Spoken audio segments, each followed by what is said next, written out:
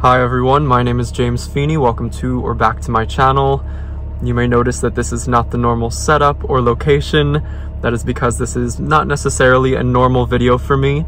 We are in my car and there wasn't much of a place to prop my phone up, so you all are sort of right behind my steering wheel looking at me through it.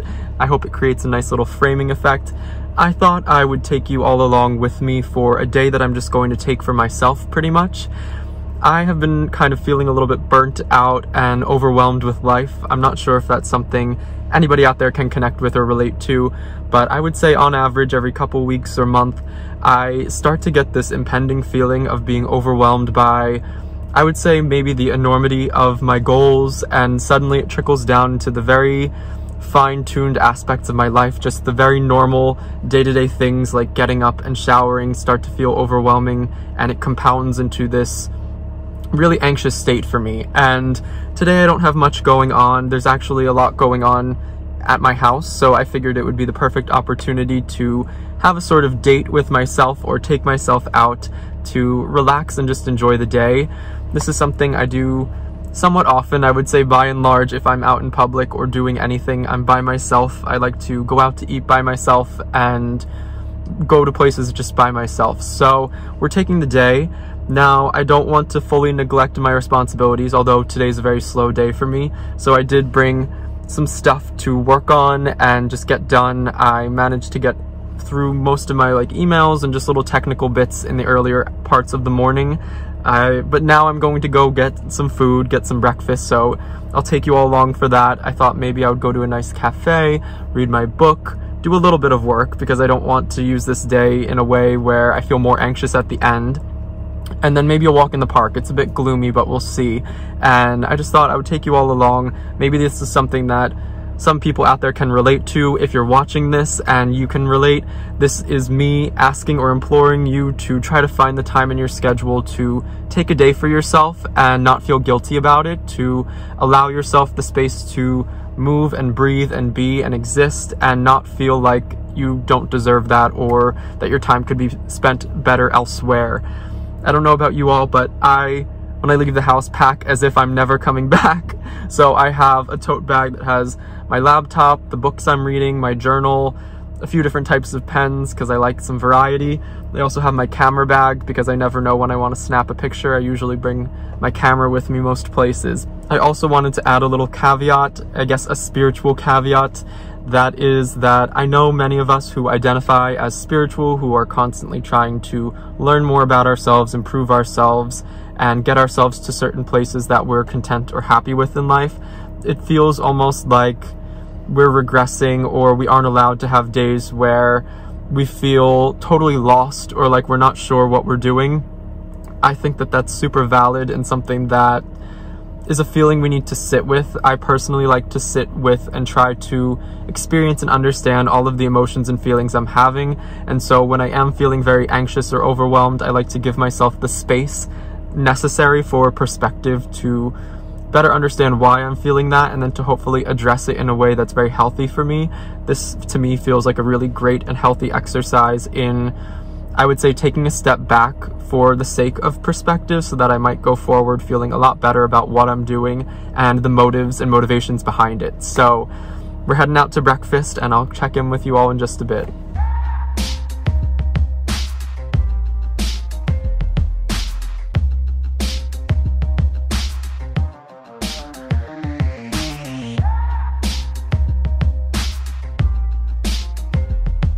All right, we made it. Something about jamming out and having a concert of sorts in your own car is so cathartic for me. I know some people are more shower singers or have the various places and settings they like to just sing along to their favorite songs in. For me, it's definitely in the car. I feel self-conscious in the shower, or as though somebody might hear me, so the car is really my spot where I can listen to all the songs I like and not worry about others hearing them or liking them or not liking them, and I can sing until my throat feels raw and sore and just get everything out, and 9 out of 10 times it improves my mood immensely. So definitely a car singer, and I like to jam out in that way. I was also thinking about and reflecting on why I feel the way that I feel and what that reflects. I don't know about anybody else out there. I know a lot of people start to get a lot more happy and optimistic as the weather warms up. It's actually kind of the opposite for me. I tend to get a lot more anxious and feel this sort of impending sense of doom for reasons that are somewhat unknown to me. I know that I have a few connections with the warmer weather incoming that I associate with less positive things, but I see others around me getting really excited about the warm weather, and it does feel a little bit like a disconnect when I don't necessarily feel that way myself. So that's something that I'm trying to also reflect on and address and understand better for myself. But now that we've made it to breakfast, we're gonna head on in and finally get some food.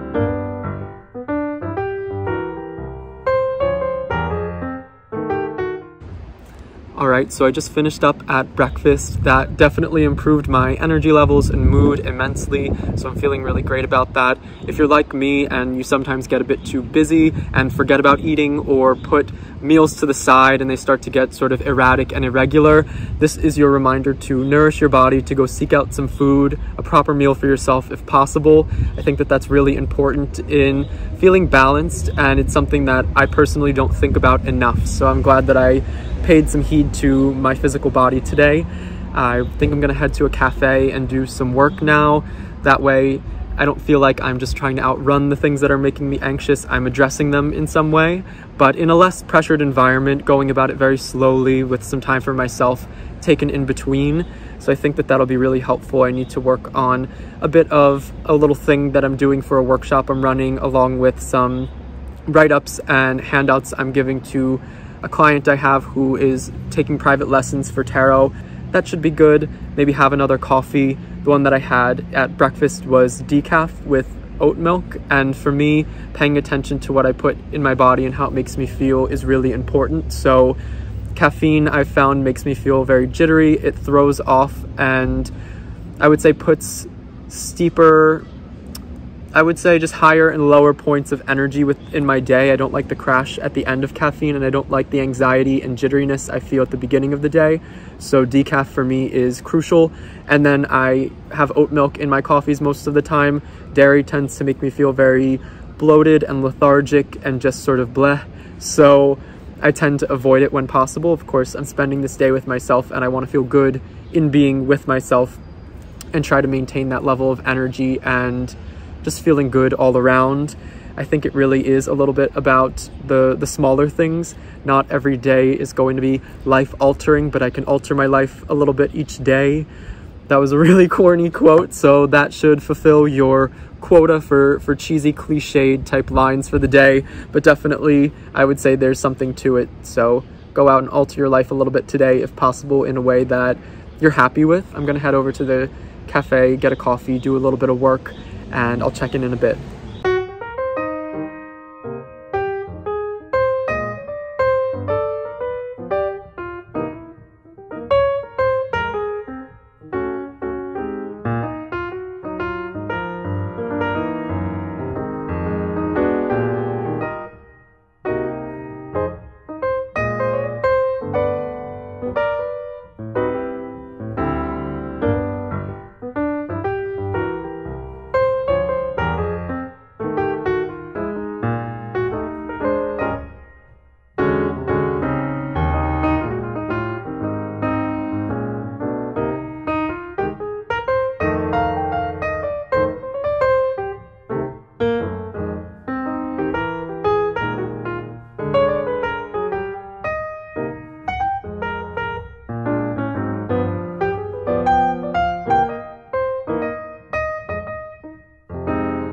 Alright, so it's gotten a little bit later. I've gotten my work done and done some reading at the cafe.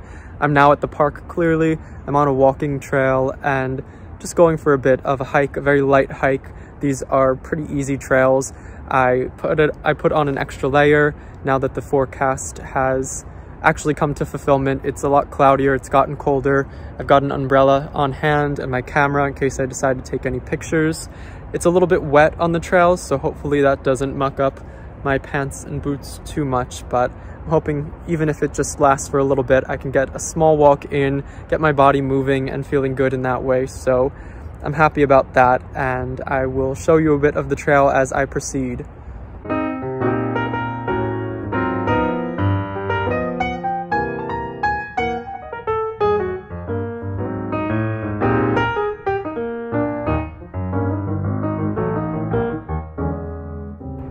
As you can see, there's not much in the way of signs of spring or any of that life coming back quite yet. We're right on the verge. It feels like it's about to just almost pop. But something about being here and being in nature, I know many people experience this, is so soothing and relaxing, especially when on a day like this, there's nobody else out on the trails. I feel like I am with myself in some ways, or I can be more expansive and take up more space and use that space to think, almost like I have a larger sounding board when I'm out here, something like that. I don't know exactly how I would put it. And when the wind rustles just right and kind of weaves its way through the trees and creates that sort of whispering sound, it almost feels like something is speaking to you. And in a way, sometimes those noises, I don't know, they just create certain thoughts for me, and it's really interesting and nice. I'm not exactly as focused on the picture taking aspect today, but that just is how it happened. I'm feeling a lot more content to just walk around and be with myself, and of course take you all along a little bit and take a few clips here and there so you can experience a little bit of what I'm experiencing. But so far, this day with myself, this date with myself, has proven to be really great for reducing my feelings of being overwhelmed and just overall anxiety. It's been really wonderful, and I'm very glad that I gave myself the permission to do this thus far. So back to the walk, and I'll check in a bit.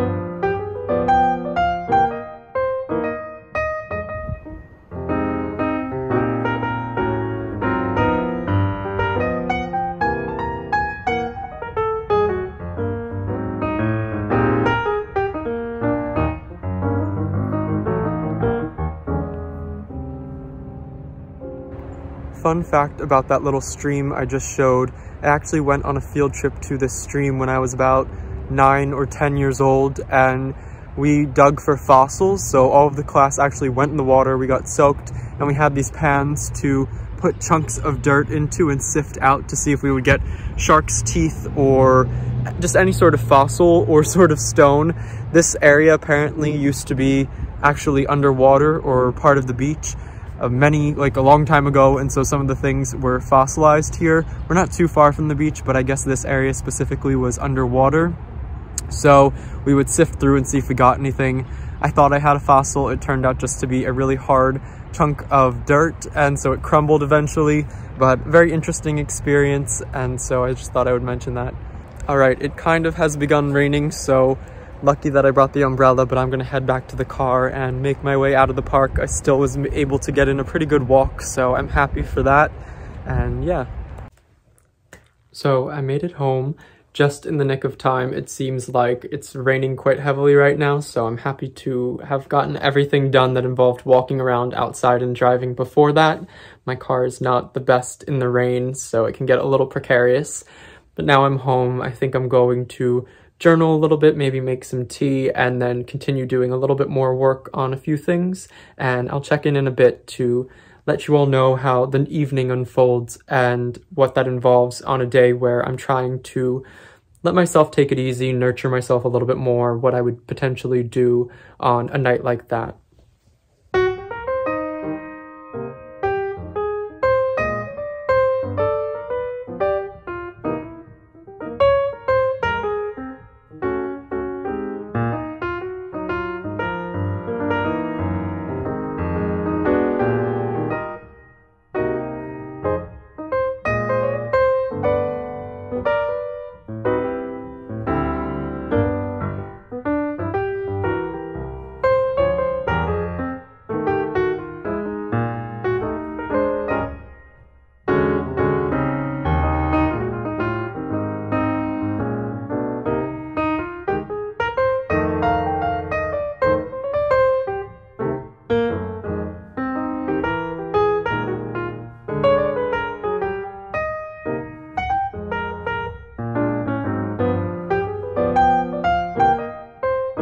Alright everybody, final check-in. I am here, it is evening, I am in my lounge attire. I'm going to basically start to wind down and turn in for the night.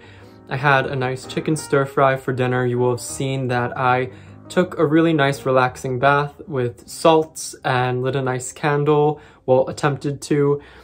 And then I poured myself a nice glass of wine and got myself some Thin Mints, which are Girl Scout cookies. I don't know how well those might be known outside of the US, but they're kind of like a chocolate mint flavor, and they're amazing, especially when they're frozen.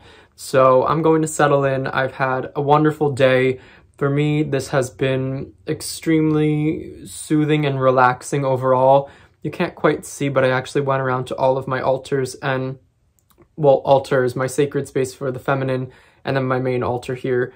And I lit up all the candles along with my tarot space. And so I have all these candles going. I just turned on the lights to film this sort of outro. But once this is done, I'll be able to turn off the lights and watch my Netflix and just have the candles go. Sometimes it's not a super active spiritual practice that I engage in frequently. Sometimes to me, it's more about this passive act of just paying sort of acknowledgement to the space itself and what it represents. So sometimes I'll just go through the motions of lighting all of these candles that I set out and enjoying the sort of ambiance and glow that they give and knowing what they represent and why I put that candle there. And to me, that is a spiritual act or a magical practice within itself. To me, it represents something, and although I'm not engaged in a sort of concentrated practice with a goal in mind, I am sort of in the sacred space that I've created, and that sacred space has a lot going on within it that I've accumulated and things that I've partook in throughout a long span of time. So in a way, to me, it represents a little bit more of the receptive or passive side to a potentially overly active practice at times, or in this case, I haven't been as active lately in that concentrated stuff. I have been engaging in a lot more of the more passive and receptive types of magic, I would consider them at least. So I'm going to dig into my show. I'm actually watching, it's called Alice in Borderland. I'm not sure if it's everybody's cup of tea. It's on Netflix. It's a Netflix original that takes place in Japan. So you can, I know it has subtitles for most languages. It's originally in Japanese. I would consider it psychological thriller, potentially horror for some. I do like horror, but I wouldn't consider this horror or scary. It's more of a thriller, but there is some gore, and it's this sort of dystopian reality, or it's hard to explain, but there's this puzzle aspect to it that really, I find really engaging. It's not the most relaxing show, but I'm hoping the wine and the cookies can offset the, I would say, heightened nature that this show is. But I'm going to sit in the sort of ambiance of the space I've created. I just wanted to say goodbye and give a brief update. Today was really wonderful, just taking the time for myself. Sometimes I think we all forget to do that, and we all deserve it. We all deserve a day for ourselves, for our mental health, for our spiritual well-being, if that means a reset of sorts, that you need to sort of take a step back because you've gotten too close or wrapped up in everything, in your work life, in some personal aspects of your life, in your spiritual endeavors. I think sometimes we get too close to the things that we enjoy or we're surrounded by in a day-to-day sense, and we either lose sight of them or lose ourselves within them and need to take a couple steps back in order to assess who we are outside of those things and also to breathe. So take a breath. If you're watching this right now with me, just let's all take a breath.